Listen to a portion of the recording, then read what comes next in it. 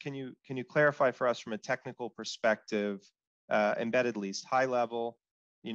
This is the thing that's spooking everyone. What is an embedded lease? What differs or distinguishes an embedded lease? The word, as you can relate to embedded, means it's within another arrangement. And a simpler example can be data centers.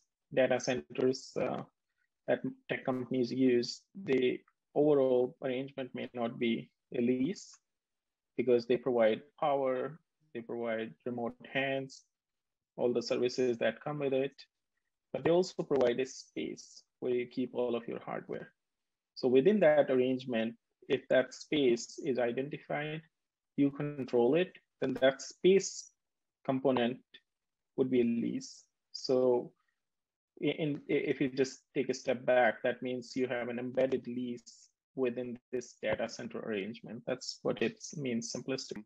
If you upload any agreement into an AI-powered tool, into the Trullion software, after the OCR and the NLP is done, what's done is called entity recognition. Entities are transactional entities, such as financial data, start dates, end dates.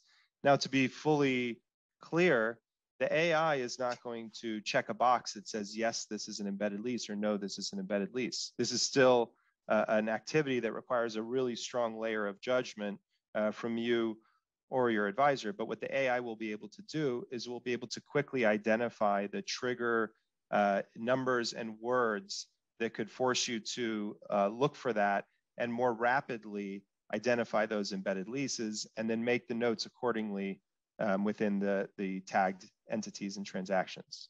We specialize in financial technology. Trullion, we specialize in accounting technology. And so we embed the lease reading as part of the workflow. I would say that we as a company pick up and predict accurately roughly 70% of the terms that you need for ASC 842 from the lease. And that's a really important clarification because it's not 100, right? And it's not close. What it's doing is it's helping get to the data quickly. In our workflow, accounting teams and auditors still need to approve the data that's been extracted. And you'll find that things like start dates, end dates, renewal dates, lessor lessees are a lot easier to find. On the other hand, AI is not going to be able to calculate a complex step rent or forecast a CPI. This still takes critical review from the users.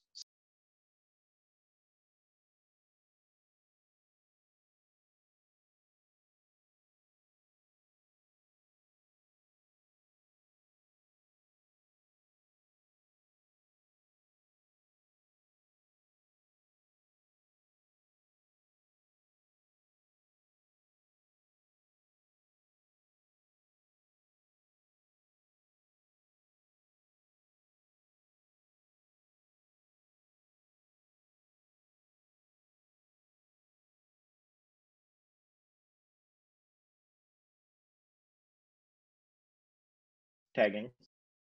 Thing is if you connect the tool within the workflow, like you said, side by side, then what happens is your audit trail extends. Your audit trail extends from the software all the way back to the source data. So these are hard things to calculate, but when a modification comes up, it could take an hour, hour and a half, 3 hours to go through the agreement. And if you previously tagged it, you could do that more quickly. You might get a big question on a material lease from an auditor to take you back to the point in the agreement where you got that data point, right? You could just picture someone in the shoes like, oh, I can't even find where it is. And so that's part of the value is if you can connect with the unstructured data, you're extending the audit trail and improving the efficiency of the whole process.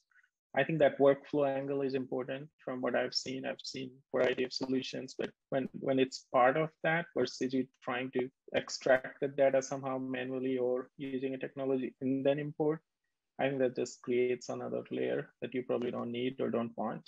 So yeah, looking forward to see better and better solutions as we